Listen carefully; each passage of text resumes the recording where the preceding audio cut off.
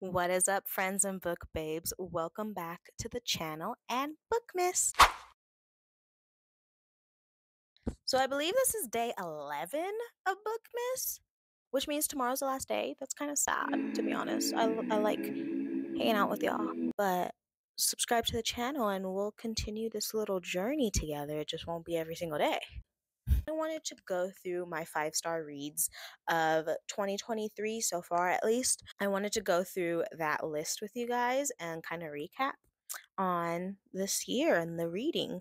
So I actually don't have too many 5-star reads. My first 5 stars of 2023 was definitely Before the Coffee Gets Cold. I loved this so much that I bought the physical copy. When I read this, I read it on Kindle Unlimited.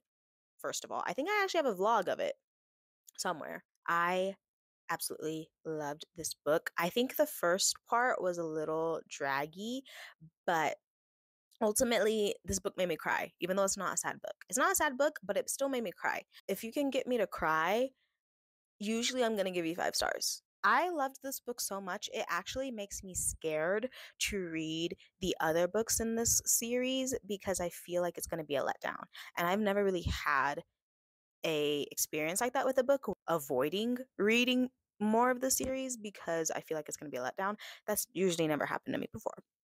So that's interesting. This book is very popular, but if you don't know, this is basically about it's magical realism, and it's about this cafe in Tokyo, I believe, where you have the opportunity to go back into the past and like do whatever you need to do in that past, but you have to come back before the coffee gets cold or you turn into a ghost. I totally recommend this book. It's not that long. I can't wait to have my own house and just like have it on my coffee table and stuff. So well deserved first 5 stars of the year. I think like a week later, I was having a great January, but a week later, I rated A Court of Mist and Fury 5 stars. This is the second book in the Akatar series, and the first book is so mediocre compared to this one. I mean, the series as a whole is kind of like it's good, but it's not the greatest thing ever, especially when you read other stuff by Sarah and like just other people. But this has my husband in it more. Therefore, 5 stars. I think the plot was better. I think the slow burn of the romance was better. And I'm not even a slow burn girly like that. But for some reason, with Sarah J. Maas romance, it needs to be slow burn for me to enjoy it because the second that they're actually together, I start to get bored of them. So she really shines in slow burn, I have to say. And A Court of Mist and Fury just had me living my best life. Okay, I thoroughly enjoyed this book out of the series. And I did vlog reading this one if you do want to check that one out. But yeah, so this one was a 5 stars for me. And then after that, I have my first ever Kennedy Ryan read, and it is Before I Let Go. I think I did a little vlog of this on TikTok, not on YouTube, but I absolutely loved this book. Okay, this was a great introduction to Kennedy Ryan. This is a second chance romance for a married couple that got divorced, and there was trauma. There definitely was trauma with what happened to them, and so I was crying, I was rooting for them, and all the things, like everything you'd want in a second chance romance this had for me. And so I gave it 5 stars because I absolutely loved it. I loved Kennedy's writing. I loved the plot. Well, it's traumatic. So I didn't love the plot, but it was just a well written story. I think it also touches on mental health aspects and especially mental health in the space of being a Black man, too, and what all that means and feels like. And so I just thoroughly enjoyed this book. I think it was written so well for the topic at hand. And I just 5 stars all day, every day. Surprisingly, we have somewhat of a memoir, almost self help book, and that is Remember Me Now. This was a 5-star read for me as well. This is Basically, what this says right here: a journey back to myself and a love letter to Black women. Absolutely loved this. If you are a POC woman in general, you will probably relate to this book a lot. It's pretty short. I read it in like a day or two, and I just felt so seen in this book, and it was just so beneficial for me to have read this book, which is why I gave it 5 stars. It's by Faith Brooks, and she's an activist, I believe. I think anyone that's not a person of color could probably benefit and learn a little bit and get like a little glimpse into what it's like being a woman of color. But ultimately, the people that really should read this and will probably benefit the most from it is going to be uh, women of color. So I highly recommend for all of my sisters out there to read this book. And then I have The Poppy War by R.F. Kwan. This is the first in the Poppy War trilogy that she has, and I think it is this one, maybe the Dragon Republic, I'm not too sure, but one of those is my favorite. And I gave this one 5 stars, and I didn't give Dragon Republic 5 stars. So I can only assume that the person I was when I read this liked this one more. I just really enjoyed this book. I've said this on my tier ranking of series I've read, and I'll say it again, but if you cannot handle gruesome scenes, then this trilogy is not going to be for you. It really depicts the picture of what it's like to be in war, and it's very gruesome, it's very disturbing, it's it's very real, and so it's not going to be for everyone because it can be very gruesome and just probably not for everyone, and that's okay. Basically, when this war orphan passes this certain test, she gets basically shipped to this academy for people that pass that certain test. And the people that usually pass those certain tests are like the rich, like people that are training to be a part of this academy, and it's like a soldier type of academy. And so since she's an orphan, people are very surprised that she managed to ace the test in general. Proves that she passed this test fairly and gets shipped to the academy to train to be a soldier and stuff like that. And in the midst of this, the country starts a war, basically. And so that's as much as I'll say about that one, but I highly recommend it if you can handle gruesome things. I read this one via audiobook on Libby, and it's A Good Girl's Guide to Murder, the first one. I really enjoyed this book, at least through audio. I was listened to like 20% of it the first day, and then the next day I listened to the rest of it. And I just crocheted like the day away. It was just I just really was captivated by it. And I did low key guess who it was, but I still loved it. I still loved the journey. I still loved everything about it, and I didn't guess like a second part of it. Like there's a second reveal, and I didn't guess that. So that was a YA mystery, and it's basically following this girl Poppy who decides to do her capstone project based off of I think it was a closed case or something like that, of a guy that was convicted of murder for one of her classmates, and he also ended up the guy that was convicted, I believe, also ended up being dying or something as well. And so she decides to look into it more and finds that may or may not be true, all for a capstone project. That's kind of wild. That's kind of wild. She's doing the FBI and police's job for a capstone project. Couldn't be me, but it was really good. I really enjoyed it. The rest of the series I did not enjoy, but I really did like the first one.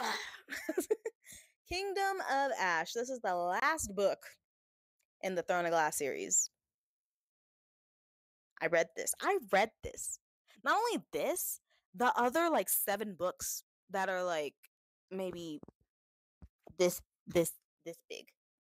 Like that's insane. But yeah, I'm not gonna hold it because it's heavy, if you can imagine.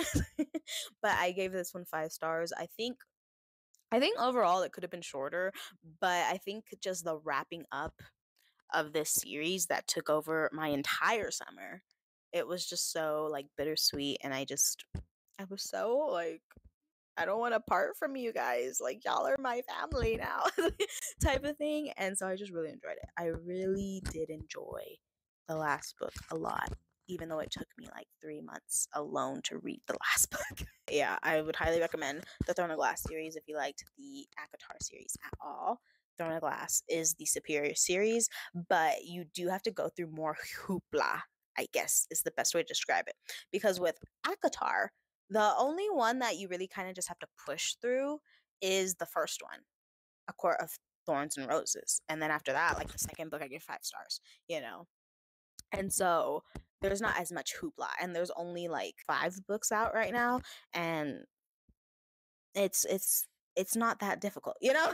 But Throne of Glass, there's a prequel, there's the first one, there's the second one, there's like 8 books, and then like for 6 and 7 you need to tandem read them to enjoy it at all. So there's like a lot of hoopla. It's 1.5 to 2, 3 books to really get invested in the story, so that just is a lot more work. So I understand your hesitance to it, but I just say get over it.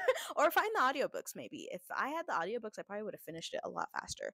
But I highly do recommend that series. It is the superior series in plot.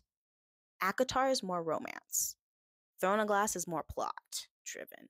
Just so you're aware, in case you were really gunning for that romance. Like, there's romance in it, but not like ACOTAR level. The Ballad of Never After. This is the second book in the Once Upon a Broken Heart trilogy. I thoroughly enjoyed A Ballad of Never After, which is insane to me because I thought Once Upon a Broken Heart was mid. I thought it was so mid, and I was just like, why are the girls going feral over this? I don't understand. And then I got to The Ballad of Never After, and it was one of the best things I've ever read. The progression was crazy. The plot was just better. The details of like what was going on in the world, like what Jack's thing was, like what he was doing, tension between Jax and Evangeline, like just everything about it was so much better and well executed. I highly enjoyed the second one, especially because of the ending, I think too. Like the ending really got me going crazy. That is the only book in this trilogy that I gave 5 stars. So it's kind of like read at your own risk, really, because the third one was kind of a letdown. I will say that. And I think most people feel that way. So I guess just proceed with caution, I guess. I don't really know. And recently I did reread A Christmas Carol, but I listened to it on audiobook. And obviously that one's a 5-star. That one is not only a classic in the genre, but like literally a classic for the culture, you know? Like every sitcom ever, when they have a Christmas episode, they do an episode that's like catered to A Christmas Carol, you know? It has one of the most recognizable names for a character, Scrooge. Everyone knows what that means. Everyone knows who Ebenezer Scrooge is. He's an icon, he's a legend, he is the moment. I guess the Ghost of Christmas Past, Present, Future. They are the it girls. They are everything, you know? They moved the culture. I had to give it 5 stars, even though I didn't know what the hell they were saying half the time because of the language of the 1800s. Still that girl, it's still that moment. It is always going to be a classic, and it will always define Christmas culture. Anyways, I actually read this book like 3 days ago, so a very recent 5-star read, and that is The Holly Dates. This is also a Christmas book, and I did do a 24 hours of only reading Christmas books, so this is on that video, but I thoroughly enjoyed this book. I've never enjoyed a holiday book this much in my life, to be honest. I want to read everything by this author now because of this book. It was amazing. Okay. It was amazing. It was less than 300 pages. It's on Kindle Unlimited. It was Grumpy Sunshine. It was Me Ugly. It was fake dating for like half a second. It was funny. It was traumatic. It was sad. It was happy. It was everything I could have ever wanted in a book in less than 300 pages. Sarah, Sarah, I'm gonna need you to start taking notes. Anyways, let me actually tell you what the freaking book is about. But it's basically following, it's dual POV. It's following Holly and Kai. Holly is Holly Jolly, and she got left at the altar on Christmas Eve last year. So this year, she is going on a bunch of dates to try and find a person to go spend Christmas with back home because she got left at the altar at her hometown, which is small. So everyone knows the tea about that event. She's going on a lot of these dates, and Kai is a restaurant owner. And so she goes to these dates at his restaurant because he decides to be her dating coach after he sees one of the dates and how terrible she is at dating. And so he starts being her dating coach in the midst of all of this. But overall, this book was phenomenal. It is, I want to buy a physical copy. And I've said on multiple videos that I don't really like owning holiday books, and I don't. But if it's 5 stars like this, I'm going to buy it because I want to reread it every single Christmas. This one is also more holiday-esque. Like it doesn't really give like Christmas vibes. So also if you don't really celebrate Christmas, this would probably still be a good one for you. The sun is ruining my life right now. But this was the last book I had to talk about, so it's okay. So I think the sun is telling me to wrap it up. Last Holiday, which is my comfort movie during this time of year. If I haven't rewatched The Last Holiday like 5 times by mid-December, something's wrong. You know, I've only rewatched it twice this year, so yeah. But it's kind of like those vibes when it comes to like intensity of holiday esque. There's not really much. So, yeah. But the sun is telling me to get out of here. So, I am going to end the video here. That was the last book I've rated 5 stars so far. You guys definitely tell me down below what y'all's 5 star reads were this year and your opinions on the books I mentioned. Thank you guys so much for watching. Like and subscribe. Follow me on my socials, and I will see you for the last day of Bookmas tomorrow.